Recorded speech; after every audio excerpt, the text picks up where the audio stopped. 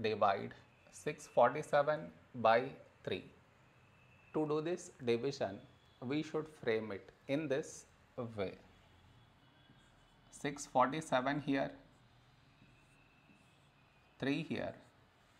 This is your step 1.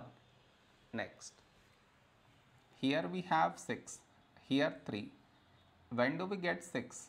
In 3 table, 3 2's 6.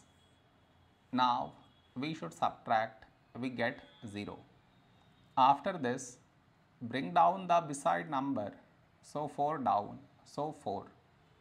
A number close to 4 in 3 table is 3 1's 3.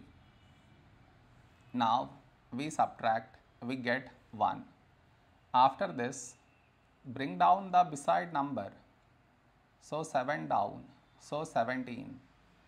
A number close to 17 in 3 table is 3 5's 15. Now we subtract, we get 2. After this, no more numbers to bring it down, so we stop here. This is our remainder, this is our quotient.